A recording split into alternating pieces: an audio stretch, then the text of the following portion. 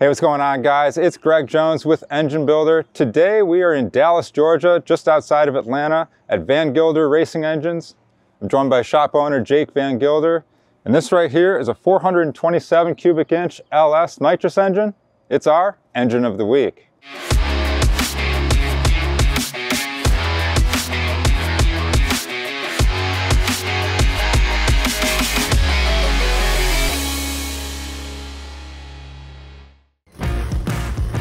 Engine Builder's Engine of the Week is sponsored by Pengrade 1 and L-Ring DOS Original.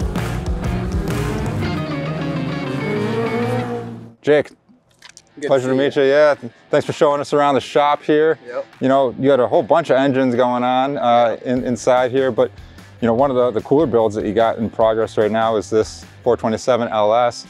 And we wanted to know a little bit more about it. So if you would, just kind of tell us the history of the project itself to start with. You know, was this a new customer, a repeat customer? This was actually a repeat customer of mine. He does a lot of grudge racing, street and strip. He started off this build, he brought a brand new Dart SHP block. And then we kind of built a program around what he wanted to do. Ultimately, he wanted to go nitrous. So we started off with pretty much a brute block that will take a lot of power.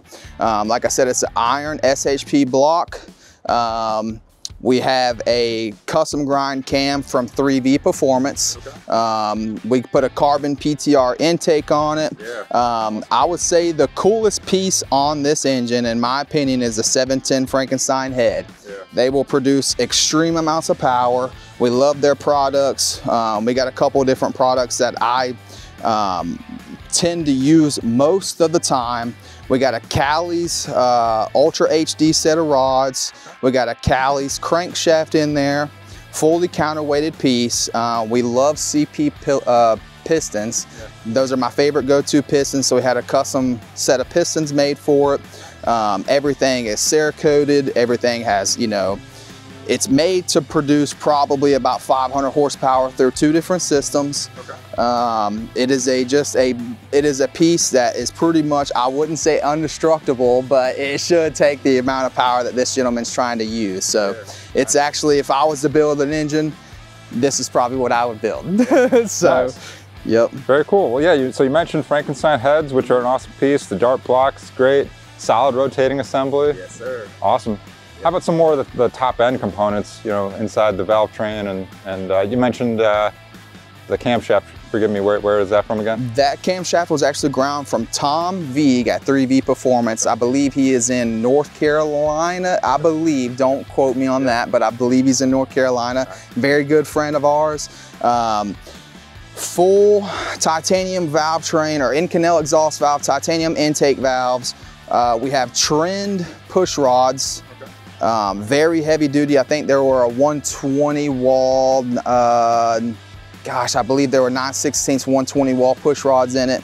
Okay. We linked up with carbon or PTR for the intake manifold. I've never used one of these intake manifolds. I thought they looked very cool, yes, so we decided to try it out. Cool. Yeah, we've seen a few yeah, of those. Yeah, they're very nice. Cool piece. The only thing we're waiting on right now is we got to get injectors for it and get a couple little things to button it up, and then we'll be hitting the dyno. So hopefully, you know, by the end of the day, we're looking at probably trying to push about 1,300 horsepower. Okay. Roughly is what the goal is. I believe with these cylinder heads and the stuff we have in it, with the kits, it'll be well above that. Yeah.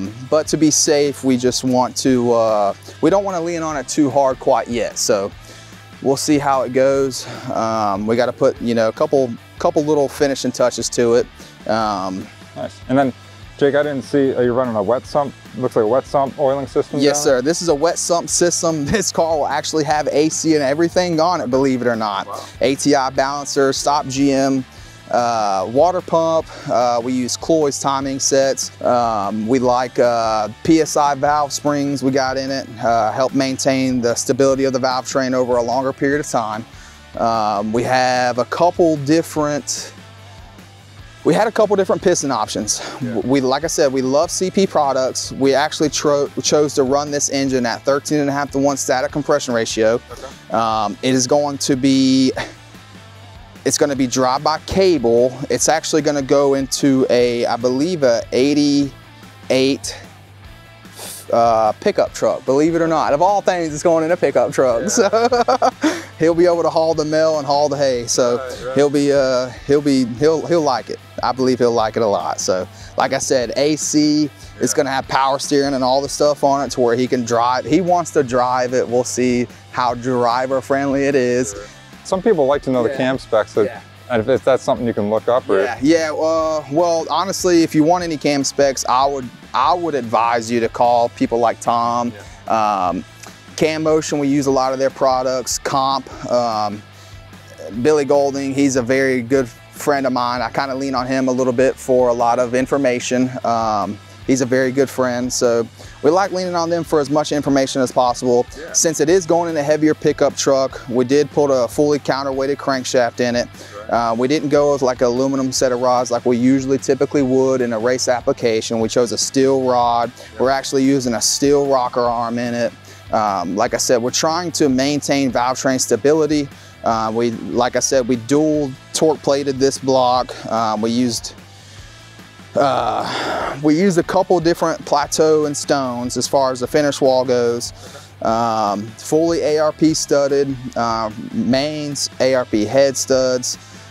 Everything is going to be pretty easy to use or change when you're at the track. One thing that I like to kind of go with is I like all my engines to have Allen cap screws all the same size. So if you're at the track, you're not chasing down 5 different sockets. You got one socket on an impact and bam, bam, bam, you're ready to go. So that's one thing that I like to do on all of our race engines or our high performance engines. Yeah, just to make it easier, more user friendly when you're at the track, so you're not chasing down multiple tools under fire. You know how it is, so heck yeah. So Jake, I think you mentioned you could have about 500 horsepower of nitrous on tap. So naturally aspirated, this is somewhere in that 800, 900 horsepower. I would love for this engine to make about 870, naturally aspirated. That's the goal. So anything over that is just extra. More cake for the customer. So, heck yeah. Well, Jake, we appreciate you walking us through this 427 LS. Definitely doesn't disappoint. This thing's pretty badass. Heck yeah. So thank you for telling us a little bit about it. Heck yeah. Guys, that's been this episode of Engine of the Week. Make sure you guys are checking out everything that Jake and his team are doing here at Van Gilder Racing Engines. And as always, make sure you're checking out enginebuildermag.com for more engine content. Thanks for watching. We'll see you guys next time. Hey guys, thanks for watching today's video. Hey, while I've got you guys here, I wanted to tell you about Find a Builder. It's a new microsite on enginebuildermag.com that's great for both engine shops and for potential customers looking to get engine work done. If you're an engine builder, this site is a place where you guys can list your shop and what you guys do to potential customers through enginebuildermag.com. It's an easy subscription-based microsite that'll let you guys connect to a new audience. And if you're a potential customer looking to get engine work done, this is a source to help you guys find a shop that's in your area or one that specializes in the type of engine work that you're trying to get done. Make sure you guys are checking out Find a Builder on enginebuildermag.com. Thanks.